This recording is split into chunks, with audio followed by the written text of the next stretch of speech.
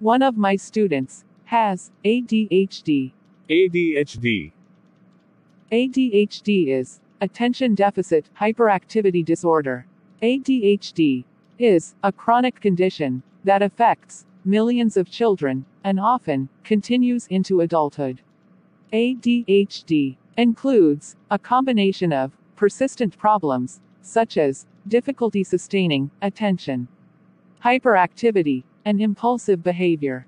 Children with ADHD may also struggle with low self-esteem, troubled relationships, and poor performance in school. Symptoms sometimes lessen with age. However, some people never completely outgrow their ADHD symptoms. But they can learn strategies to be successful. While treatment won't cure ADHD, it can help a great deal with symptoms. Treatment typically involves medications and behavioral interventions. Early diagnosis and treatment can make a big difference in outcome. What are the symptoms of ADHD? The primary features of ADHD include inattention and hyperactive impulsive behavior. ADHD symptoms start before age 12, and in some children, they're noticeable as early as 3 years of age. ADHD symptoms can be mild, moderate, or severe, and they may continue into adulthood. ADHD occurs more often in males than in females, and behaviors can be different in boys and girls. For example, boys may be more hyperactive and girls may tend to be quietly inattentive. There are 3 subtypes of ADHD. Number 1, predominantly inattentive. The majority of symptoms fall under inattention. Number 2, predominantly hyperactive impulsive. The majority of symptoms are hyperactive and impulsive. Number 3, combined. This is a mix of inattentive symptoms and hyperactive impulsive symptoms. Let us talk about inattention. Well, a child who shows a pattern of inattention may often fail to pay close attention to details or make careless mistakes in schoolwork. Yes, they have trouble staying focused in tasks or play, Appear not to listen, even when spoken to directly. and have difficulty following through on instructions, and fail to finish schoolwork. They have trouble organizing tasks and activities. They avoid or dislike tasks that require focused mental effort, such as homework. They lose items needed for tasks or activities. For example, toys, school assignments, pencils. These children become easily distracted, forget to do some daily activities, such as forgetting to do chores. What about a child who shows a pattern of hyperactive and impulsive symptoms? A child who shows a pattern of hyperactive and impulsive symptoms. Symptoms of hyperactive and impulsive. Fidget with, or tap his, or her hands, or feet, or squirm in the seat. They have difficulty staying seated in the classroom or in other situations. They become on the go, in constant motion. Run around, or climb in situations when it's not appropriate and have trouble playing. Or doing an activity quietly. Talk too much. Blurt out answer. Interrupting the questioner. Have difficulty waiting for his or her turn. Interrupt or intrude on others' conversations, games, or activities. Most healthy children are inattentive, hyperactive, or impulsive at one time or another. It's typical for preschoolers to have short attention spans and be unable to stick with one activity for long. Even in older children and teenagers, attention span often depends on the level of interest. The same is true of hyperactivity. Young children are naturally energetic. They often are still full of energy long after they've worn their parents out. In addition, some children just naturally have a higher activity level than others do. Children should never be classified as having ADHD just because they're different from their friends or siblings. Children who have problems in school but get along well at home or with friends are likely struggling with something other than ADHD. The same is true of children who are hyperactive or inattentive at home, but whose schoolwork and friendships remain unaffected. So, what to do if my child shows signs of ADHD?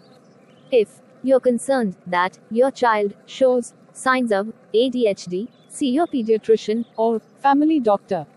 Your doctor may refer you to a specialist, such as a developmental behavioral pediatrician, psychologist, psychiatrist, or pediatric neurologist. But it's important to have a medical evaluation first to check for Other possible causes of your child's difficulties. what are the causes for ADHD? The exact cause of ADHD is not clear. Factors that may be involved in the development of ADHD include genetics, the environment, or problems with the central nervous system at key moments in development. Risk factors for ADHD may include blood relatives, such as a parent or sibling with ADHD or another mental health disorder.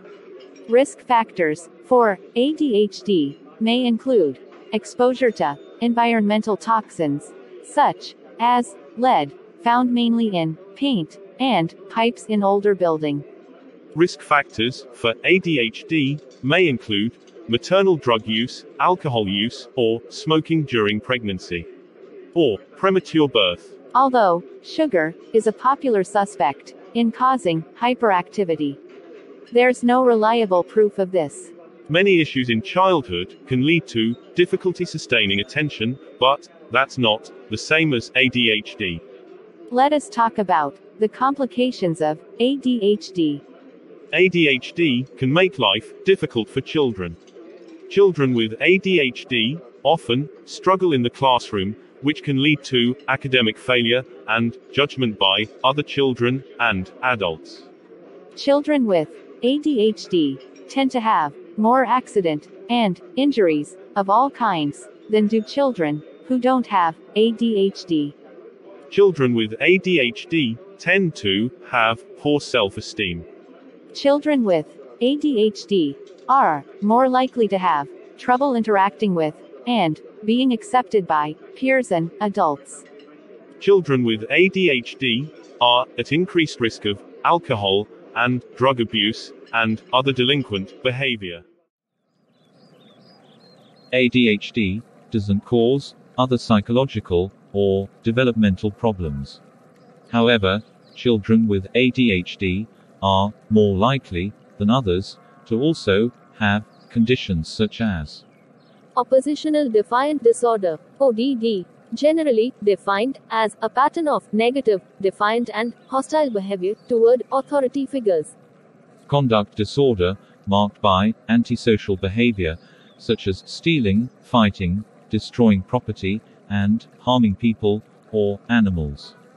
Disruptive mood dysregulation, disorder characterized by irritability and problems tolerating frustration. Learning disabilities, including problems with reading, writing, understanding, and communicating. Substance use disorders, including drugs, alcohol, and smoking. Anxiety disorders, which may cause overwhelming worry and nervousness, and include obsessive compulsive disorder (OCD). Mood disorders, including depression and bipolar disorder, which includes depression, as well as manic behavior. Autism spectrum disorder, a condition related to brain development that impacts how a person perceives and socializes with others. Tic disorder or Tourette syndrome disorders that involve repetitive movements or unwanted sounds, tics that can't be easily controlled. Is there any way of prevention to help reduce the child's risk of ADHD? Yes, during pregnancy, avoid anything that could harm fetal development. For example, don't drink alcohol, use recreational drugs, or smoke cigarettes. Protect your child from exposure to pollutants and toxins, including cigarette smoke and lead paint. Limit screen time. Although still unproved, it may be prudent for children to avoid excessive exposure to TV and video games in the first 5 years of life.